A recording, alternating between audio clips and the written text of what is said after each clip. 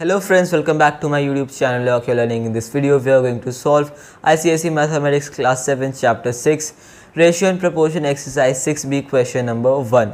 This one is check whether the following numbers are in proportion or not. What is this thing? Proportion. Proportion is an equation which states that two ratios are equal. Now, how can we justify this? How can I tell this to you that these two ratios are equal? Suppose I take two ratios here, right? I take A is to B and I take C is to D, right? So you see here, if I have to tell you that are these in proportion or not, first of all write them in a proportion statement. What we do is A is to B, and for the proportion sign we draw 4 dots, right? We make 4 dots like this. This indicates that the ratios are in proportion, and then the second ratio C is to D. Now, how can I tell you, how can we justify that this thing is in proportion? That is by checking the product of extremes and the product of means. What are they? See, this here A and this D. The first term and the fourth term of a proportion are known as extremes. These are known as extremes, right? And second term, this is B, and the third term, that is C, these are known as means, right? These B and C are means of our proportion, whereas A and D are extremes of our proportion. Now, these two play a very important role in studying proportion. Basically, we can tell if the ratios are in a proportion or not by finding the product of their what? Extremes and means. Product means multiplying them. So you see here A and D will multiply, right? AD, and here will multiply B and C, BC. So you see if the product of AD and the product of B and C is the same. If it is the same, then our numbers, then our ratios are equal, and if it is not the same, our ratios are in proportion, and if it is not the same, then they are not in proportion. So basically we follow a we follow one rule, that is product of extremes, right, is equal to product of means, right? So you see that when we multiply the extremes and when we multiply the means, the product should be equal if our ratios have to be in proportion, right? Let's move on to solving the questions. Alright, the first part of this is 14, 8, 42 and 24. What we will do is write it in a proportional form. That is, the first two terms will form our first ratio. The first two numbers will form the first ratio. The second two number will form the second ratio, and then we will write them in proportion. So basically 14 is to 8, right? This is one ratio formed. Second ratio will be 42 is to 24, but before that what we will do is put the proportion sign, then write 42 is to 24, right? So we've got two ratios and this sign is indicating they are in proportion. But we have to check if they are or not. We cannot say for now that they are in proportion. This is just to basically tell them, right?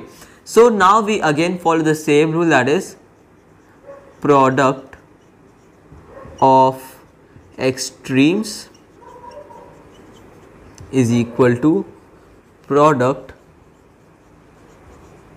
of means, right? So product of extremes, what are the extremes? The first and the fourth now terms in our proportion are the extremes. Which are they here? This is 14, this is 24. These two are extremes. What are means? Means are the second and the third term, this and this, 8 and 42, they are means. So same thing, we'll multiply it. 14 into 24 is equal to 8 into 42. This should be equal. Let's check. First of all, 14 into 24 will be how much? See, 16 and 1 carried over, right? So 4 4 2 are 8, 1 96, and 4 and 2 again 6, 9, 4, 13 and 1 336 here, right, is equal, and then with this one also let's do 42 and 8, 8 2s are 16 and 1 8 4s are 32 and 133, right. So 336 here as well. You can see on both the sides we are getting 336. This means that our numbers are in proportion. So we'll write the answer as that yes, the numbers are in proportion, right. The numbers are in proportion. Now let's move on to the next part. We've got here, what do we have?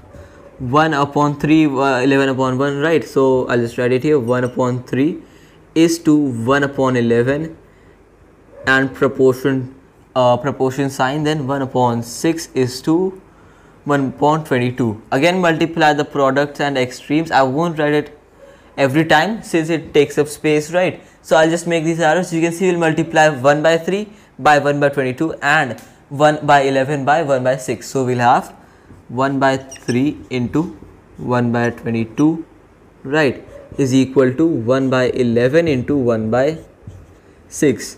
So we'll get here how much? 3 into 22 will be 6 upon 1. So 1 upon 66 is equal to 1 upon 11 into 6, again 66. You see that both of them are equal. You simply write your answer as yes, right. So answer becomes yes, our numbers are in proportion. Let's move on to the next part.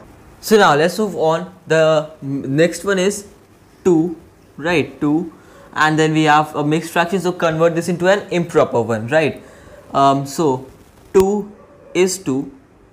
I'll replace it with this 3 to 1, 7 upon 2 proportional sign, and then 3 is to 4, still be 4 2s are 8 and 1 9, so 9 upon 2, right.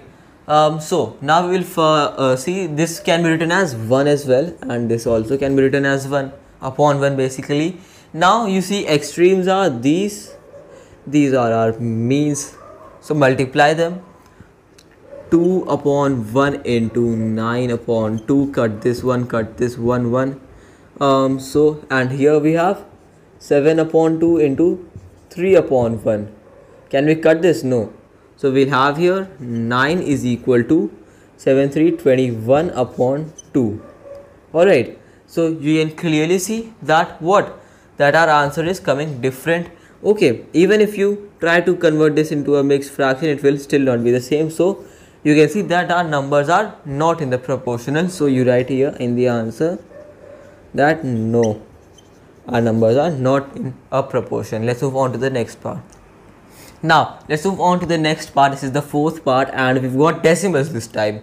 Again same thing, we will convert them into a proportion sign with their ratios and multiply the products of the extreme and means. So 1.2 is to first, and we have 1.6 and proportion sign. Then we have 0.9 and then we have 1.2, so is to 1.2. Now you can see the extremes and means will be multiplied. This will be multiplied and this will be multiplied, right. Now we'll get here 1.2 into 1.2 is equal to 1.6 into 0.9. So 1.2 into 1.2 will be let's see, so 2 decimal places and 12 to the 4 and 2 carried over, right. So 12 and 14, 144 and 2 decimal places, right. So 1.44 here, and here this side what will we get? So 2 decimal places again, and let's think of it without the decimal point. Alright, so 16 9s is going to be how much? 144, right. So 144 and 14 over there, so 144 here as well, and again 2 decimal places, 1 here, 1 here, so a decimal point before 1, right. So you can see we get 1.44 here and 1.44 here. So you can write the answer as that yes, our numbers are in proportion. And friends, this is all for today. If you are new to my YouTube channel, do not forget to subscribe, hit that bell icon down below so that you get notified whenever I upload a new video. Leave a like on this one. Till then, take good care of yourself and bye bye.